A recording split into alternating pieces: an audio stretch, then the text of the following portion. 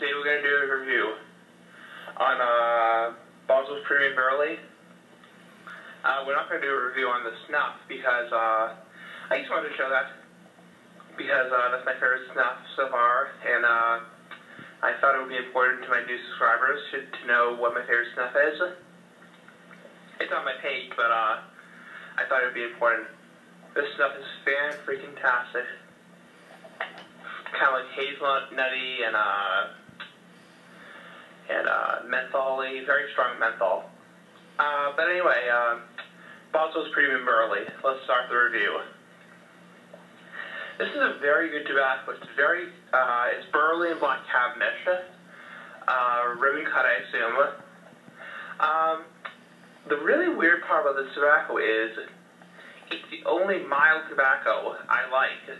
You know, I typically smoke full-bodied Latakia, Turkish, and pre-blends, or Oriental. So it comes to a shock is this tobacco I actually would like this tobacco because I typically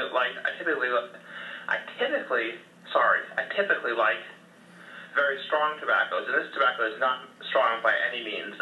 This tobacco is wicked mild, kind of bland actually.